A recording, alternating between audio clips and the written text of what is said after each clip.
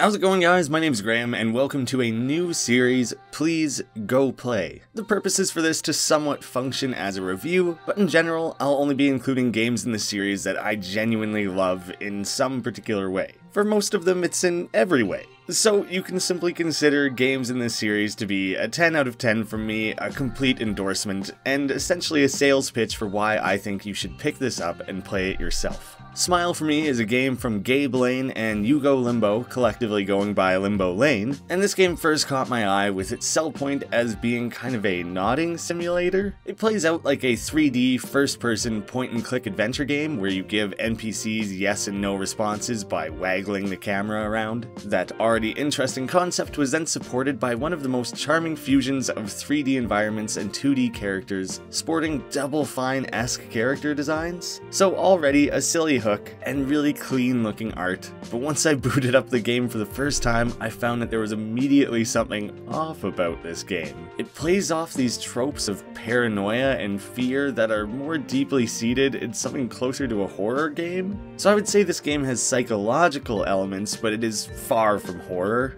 These small mind games create an atmosphere that has both looming fear and a more urgent sense of danger, so there's both more distant and prescient things you have to worry about. Smile for Me was an absolute unexpected delight and maybe one of my most memorable gaming experiences from last year. Already I would shoo you away to go play the game yourself, but I do plan to keep this video spoiler free, so if you need a little more convincing then please stick around. While the game is comprised of many smaller interactions, you're slowly unpacking a larger story.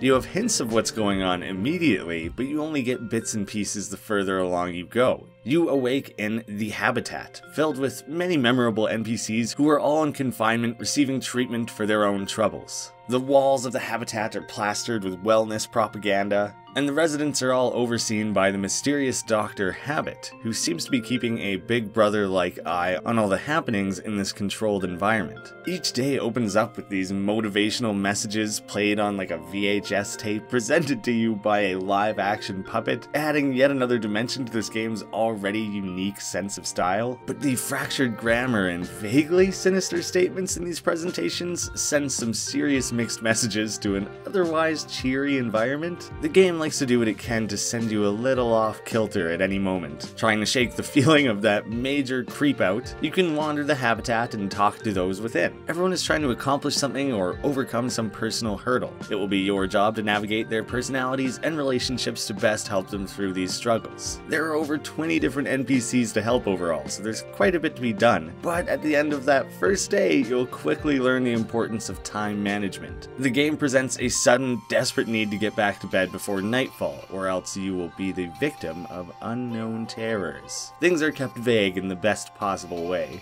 That sense of dread is powerful, especially flying in stark contrast to the vibrant visuals of the rest of the game. This constant juxtaposition of happy and horrifying, silly and sadistic, colorful and creepy are what make the game really memorable. But on top of that, the story and gameplay are what make the game fun. The puzzles are intricate, yet very cleverly designed. I felt like I was always able to trail just one step behind the developers, with the solutions rarely feeling obvious, but almost never feeling so abstract that I required a walkthrough. These small progressions and successes during each day of the game were super rewarding. Each aha moment was jubilant and felt well earned, like I was an absolute genius for discovering a particularly creative solution, even though there is only really one way to solve each thing. I'm honestly super impressed with the overall difficulty curve. That's a really hard thing to achieve in this type of game. I think the first few puzzles provide some additional challenge while I grew accustomed to the game's particular puzzle mechanics, but once you've solved one or two, you'll grow more familiar with the game's language of solutions. Then you'll likely set a good pace of a few solutions per day, with things feeling very evenly spaced apart, with a few particular stumpers towards the end. The game layout wisely separates itself into multiple different habitat sections. You have no choice but to experience the game in small chunks to begin with. You start on a main floor with only a few characters, you eventually make your way downstairs into a circus area, go back to the roof of the starting area, and since you always have to return to your bed before the day's end, you're encouraged to revisit these original areas and explore previously unavailable solutions, meaning that the level layout needed to be really simplistic to serve that progression. This is going to sound dumb, but if I had had to compare it to anything, it's similar to Dark Souls. The way that original game had a very vertical level layout, meaning that even from that simple starting location, you essentially have access to everywhere else. I think it serviced the gameplay really well here. There was always a sense of urgency getting back to your room, but you never felt too rushed, and the backtracking never felt too arduous. So in general, the layout of the habitat was very conducive to exploration and puzzle solving, which are the two main things it needed to accomplish. If I had to pick out a single complaint, it was that it was sometimes a little tough to determine exactly how much you had to move the mouse to elicit either a yes or no response. If you go at it a little too subtly or enthusiastically, it doesn't seem to properly record, but you eventually get used to it.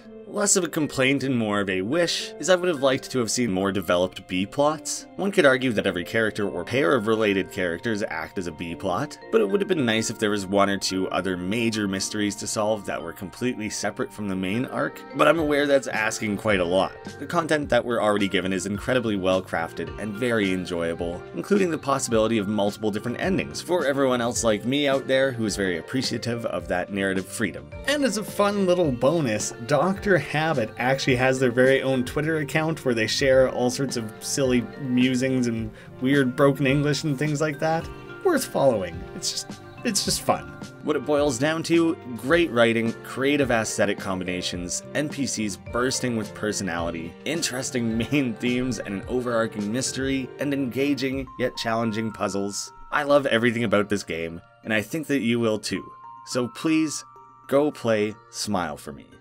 I've been meaning to do a review for this game for a long time, and I just kind of had a realization that I essentially only review games on this channel that I really love. With the exception of maybe Jackbox, I'm a little more critical there, but anything else I've reviewed it because I'm recommending it. And if all of my reviews are recommendations, then there's not really a scale there to be represented. If these games are all in the range of 9 to 10 out of 10, then I'd rather present them in a way that you know when you're clicking the video, you're getting an endorsement. This was somewhat inspired by Snowman Gaming's You Need to Play This. I obviously didn't want to rip off that title directly, even though it is super heavily inspired by, but I decided to lean a little bit more into my Canadianness. I have a few other games in mind already for this series. I'm looking forward to sharing them with you, hopefully putting some new eyes on some very deserving games. I did do a full playthrough of this game on the Let's Play channel, so I'll have a link to that in the end cards for anyone who's curious, and a link in the description if you want to go buy the game for yourself.